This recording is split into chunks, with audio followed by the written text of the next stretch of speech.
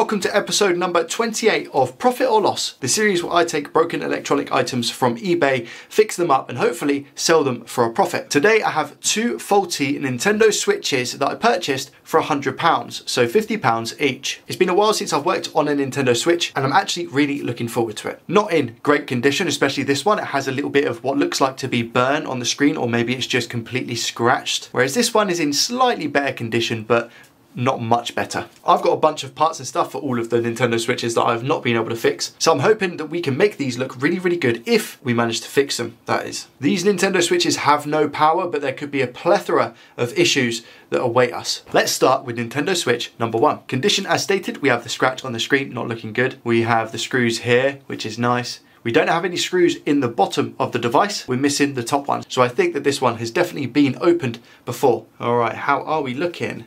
To be honest with you, we're looking all right, hey?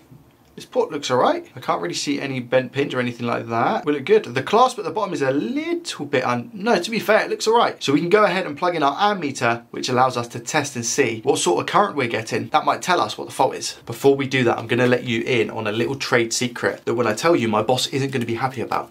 This is how I actually map out all of my screws at work. And it's as simple as a block of white tack. I wasn't too keen on it to start with, but what you can do is you can literally lay out all of your screws in the same way that you take them out of a device. That applies to laptops, anything. The good thing about it as well is you can score it so you've got like different compartments. Most importantly, if you put a screw on, it doesn't go anywhere. You don't lose it. A huge thank you to PCBWay for sponsoring today's video. PCBWay are PCB specialists. From creating your own personal PCB, various sizes, different colours and complete customization, to sharing a project that you've created, PCBWay has it all. Leave comments on other people's projects or even download the Gerber files left by the author to give it a go yourself. PCBWay pride themselves on customer service with the help of their live chat function. Simply click on the chat bubble at the bottom of the screen so they can help you with any of your PCB needs. Check out the link in the description for a $5 welcome bonus. Now I'm not going to pretend I'm looking for the first time. We have an actual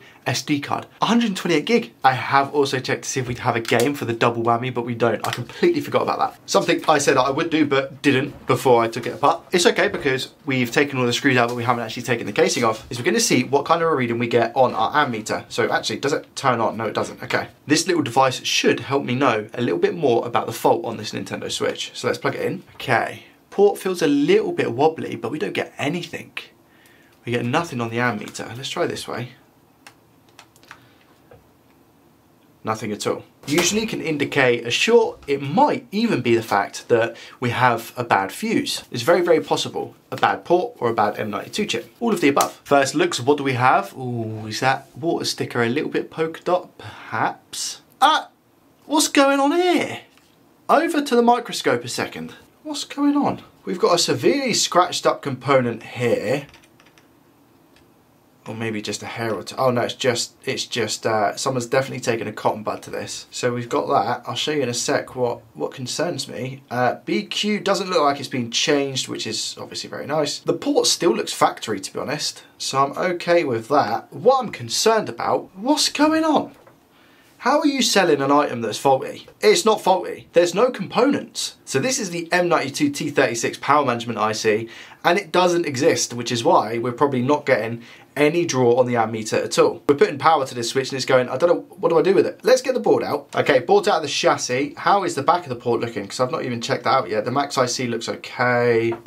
Just looking for any cracked or damaged chips or anything. P13 USB looks all right. The back of the port, yeah, it's definitely factory. We don't seem to have any liquid damage or corrosion from what I can see, which again is a result. So I wonder why, like what's the story? Why would you take off an M92 T36? Is it because you thought it was shorted? I have my multimeter in continuity mode. Black probe is going on ground here. I'm just gonna measure around it and see if we have a short. Doesn't look like it so far. No, no. Okay, so we have no shorts around M92 T36. Let's just check around BQ. Maybe they had some sort of issue with like charging. No, it seems all fine.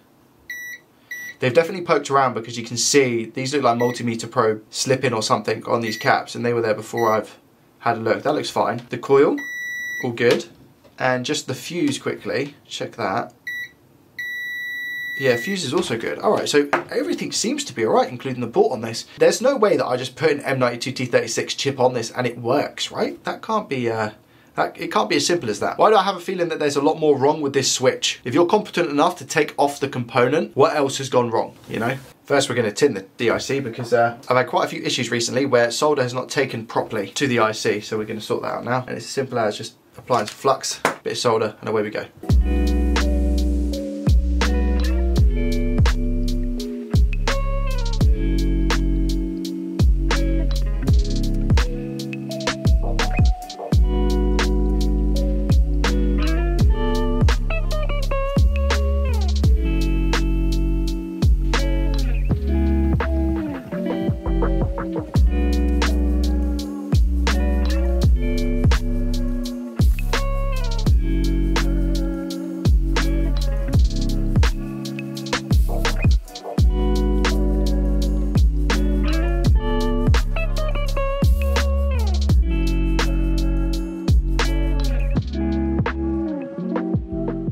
Alright, let's see what happens now. We've replaced M92T36. The person who worked on this before, or at least removed the IC, didn't even take off the thermal paste. They removed M92 before the thermal paste. Moment of truth, what I'm looking for is 15 volts and a little bit of an amp draw that goes back down to 0. What do we get? We get something. We get 14 volts, 0.01, drops down to 0, perfect. Test the other side. 14 volts, yeah, pretty much 15. 0.04, it's not dropping down, it's just staying at 0.04, which isn't usually the correct behaviour, but I could be wrong. 0.01 there drops down to 0, that's right. And this side, 0.02, 0.04, and stays on. Okay, I'm going to put it back into the housing and see if we get anything on the screen. Alright, what happens? Here we go, battery's being plugged in, etc, etc. Charging symbol, anything along those lines. 0.08 could be a really flat battery, 0.11. We've got 15 volts, which is good, but we get nothing on the screen. But again, that could be because the battery is completely flat. So I'm going to leave this for about 5-10 minutes or so, and hopefully we should see something pop up on the screen. So the switch is now bumped up to 460 milliamps. And again, it's still at 15 volts, but we don't get anything on the backlight. So let me show you. The battery's got about 3.7 volts in now, which should be enough to just at least turn the switch on or indicate that we have a battery charging symbol. So again, if we just plug it in, the backlight isn't doing anything. It's not attempting to come on or anything along those lines. Now, when you get a Nintendo Switch that's charging at 470 milliamps and it's taking 15 volts, sometimes it can be quite difficult to identify what the issue is. I'm thinking, off the top of my head, it's potentially in RCM mode, which means people are trying to jailbreak the switch. I don't know if maybe it was in that mode, somebody messed around with M92T36, couldn't get it to work, and then just sold it on. But I'm not getting any type of boot seekers or anything, so I'm going to plug it into my PC and see if it's in RCM mode. We're now over to the FLIR cam, and what's interesting, I've not got a battery hooked up to this switch at the moment. I've just plugged in the ammeter, which is the cable you can see here, and no battery or anything, but look, we're getting 36, 37 degrees on the BQ IC without a battery. This was the side that was showing 40 milliamp draw. If I turn this over, so I take it out, obviously BQ stops and the temperature slowly falls back down. But if I flip the charger, so now you can see the numbers, it's not drawing any amps at all. We're not reaching those temperatures, it's not doing anything. So it almost feels like I put it in one way and BQ is fine, but I turn it round and it takes quite a bit of heat on BQ. So again, we're looking now 32, 33 degrees. Turn the charger around, and as you can see, BQ is getting hot. 36. It does go all the way up to around about 40 degrees. In my opinion, it whittles it down to one of two: BQ or the charging port. Hence, when I'm turning it round, we get different readings, but I feel like it's more so a BQ issue. Before I just go ahead and swap out BQ, I'm just going to measure some of the resistors around the IC. I guess a quick check in diode mode just on the caps as well. I've checked the resistors, resistors are fine. So that's 0.2 voltage drop. That's 0.1. That's 0.5. That's 1.1. That's ridiculously high. That's ground. That's 1.1. Has BQ got so hot it's rubbed off some of these numbers here as well? This is a donor board, just to cross check those diode readings. 0.3. Almost 0.4. What was it on here for that one? 0.25. So it's quite low there. What was this one? 0.1, right? Yeah, that's 0.4 on the donor. This is the board that we're working on. Was this 0.1? Yeah, 0.1. So that diode reading is ridiculously low for that one. Let's check this one where we had 1.1 volts on the one we're working on. That's 0.5, so I think we got a dodgy BQ chip. Yeah, 1.1. I think we got a dodgy BQ. Nice that we have at least something that's a little bit different. Let's replace BQ and see if that makes any difference.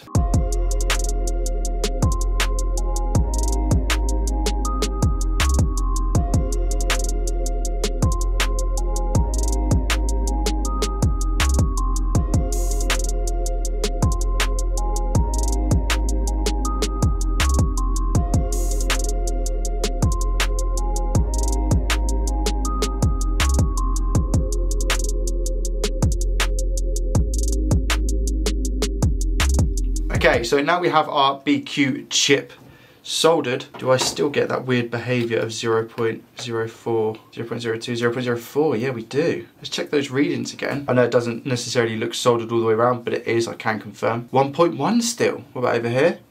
0.1, 0.26. And just to triply check, I have another donor here, which I think I've done some BQ work to. What do we get here? That's shown as 1.1. Hold on. This is another one, which has a factory BQ.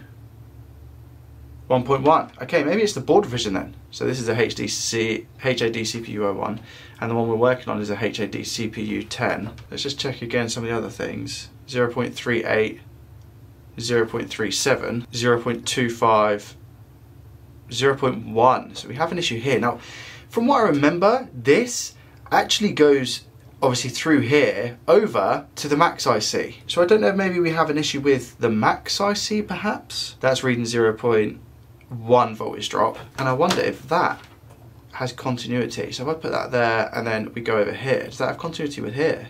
Yes, it does. Okay, so this path goes to here, and we seem to have a bit of a low reading, so I wonder if it is indeed the max IC that we have an issue with. Again, rather than the port, I don't think it is the port. I'm going to take off the max IC.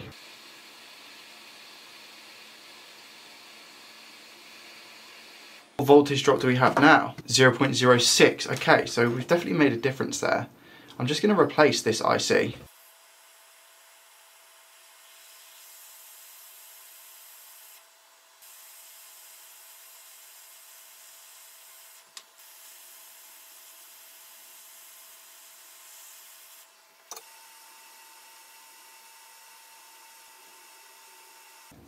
Just give it all a nice little clean. I did simply take this chip off somewhere else and just plodded it on here, and I'm most definitely going to have to reball, but I just wanted to try my luck, if I'm honest. Let's see what reading we get now over here. I think we actually have a short now. Interesting. Yeah, we have a short now. That's what you get, you see? Yeah, definitely have a short to ground. I just thought I'd actually quickly check. So I've removed the IC and I've made sure that we don't have any bridges or anything like that. And if I go over to the area we're supposed to have 0.3 to 0.4 in voltage drop and I measure, we get 0.06. In resistance mode I get about 30 ohms, whereas on this board I get in the region of mega ohms, so I don't understand really what's going on. Now I do also need to be careful here because I'm not in continuity mode, I'm not getting a beep, so it's definitely not a short to ground. But I've also got nothing else to try really. I'm still getting a short reading up here as well. That's meant to be 0.4, but it's 0.2. And we have the exact same readings as we did, obviously minus taking off the max IC, with the other BQ chip as well. So I don't know if it must be another fault somewhere. I don't know where this cap goes. Maybe one of these caps, we're looking for a 0.2 or something in that region of a voltage drop. That's 2.8. What? That's nut. That's crazy. That's so high. I had the probes the wrong way around, which is why that was that was happening. I'll be honest about it. Yeah, these are all very low, but nothing showing 0.2, which is what that other path was. I've just made another discovery. Again, I'm just, at this point, I'm just trying a bit of everything. But in diode mode, if I read on this cap here, which goes directly into this little chip, I get 0.094. On here, which is a donor, if I measure this side of the cap, which also goes into this IC, I get 0.4. So I'm just going to take this off and plonk it here. Don't know if that's going to do anything, but we're trying all sorts at this point.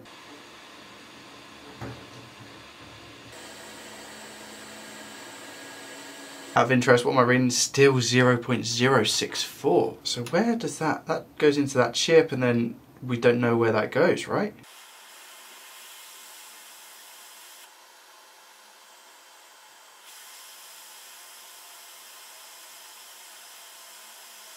What do we get now? We get 0.047. And we're not getting these readings because we don't have a max IC on the board, because like I said, on the donor, without a max IC on, we're still getting around about 0.3, 0.4 in diode mode here. It's just a question of where these caps go, because this goes to here, because that's the same reading. So I get the same reading here, 0.6, as what I get here, 0.6, which is also what I get here, 0.6. So they all must be linked in some way. I'm gonna inject voltage as a last ditch. I don't know what else to do, and then I'm just gonna have to call it there and just might have to use this as donor parts. Final steps for me with this board is to take off the charging port and also just remove P13 USB to see if we get the standard good diode reading around that BQ area. If not, gotta call it there. And with the port and P13 removed on the back, do we get any difference? No, nothing. 0.06 in voltage drop. Hey. I think we have to call it on this one.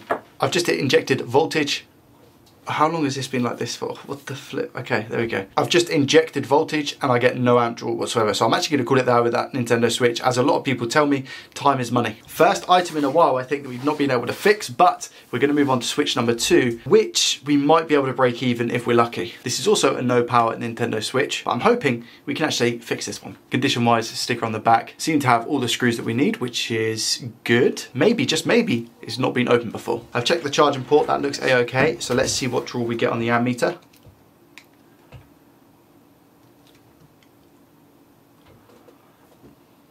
So this one takes a charge. We have a battery charging icon. It's taking 160 milliamps at the moment, 15 volts. Just need to make sure that it turns on, I guess. All right, do you want the bad news or the bad news? The bad news is that it got to 470 milliamps and it was fine. We still had the battery symbol on the screen. And then after about 5 more minutes, I've come back, 470 milliamps, no battery sign, which is the same as what we had on the other switch. Just curiosity, turning it over. Exactly the same. Nothing on screen. Try one more time, just make sure and see if we get anything pop up. No. So it's almost like the switch took too much current and maybe something's gone wrong with it. I'm going to take it apart. We've got the same symptoms as the other one in terms of charging, but I'm just going to quickly check. So it's just not actually booting, so the fuse is fine. Okay, so we do have some diode arrays here. Now these diode arrays can be a pain, so I might end up just taking those off the board. But if we look at BQ, what do we have here? We've got 0.3 voltage drop there, 0.5 there, which is meant to be because it's a different board division. 0.5 there, 0.5 there, 0.5, 0.3. Continuity through coil. Yeah, continuity through coil. Any shorts around M92T36? I doubt it, because again, we had the charger, didn't we? Yeah, it's fine. So M92T36 is also fine. I'm going to take the board out of the chassis because I haven't actually done that yet. So again, board looks absolutely spotless. I don't think anybody's been in this one. I'm going to get rid of this diode array here and also get rid of this one down here and see if that resolves our issue. With those diodes removed, everything else is plugged back in as much as it needs to be. Do we get anything different? 0.33, 0.48, no backlight, which means if I turn this around, we're not going to get a picture. Okay, all right, let's take the board out and do some more inspection. Again, port looks factory, I think. Looks all good. We've taken that diode off. The one on the back has come off as well. We've tested M92. We've tested around BQ. Like, board inspection seems fine. I've just checked a few areas on the CPU and they seem to be okay. P13 USB can cause charging issues, but no short there. Well, I don't know what to do. Exactly the same as the other switch. Different board revision. Different symptoms. Because BQ and everything else seems to be reading okay.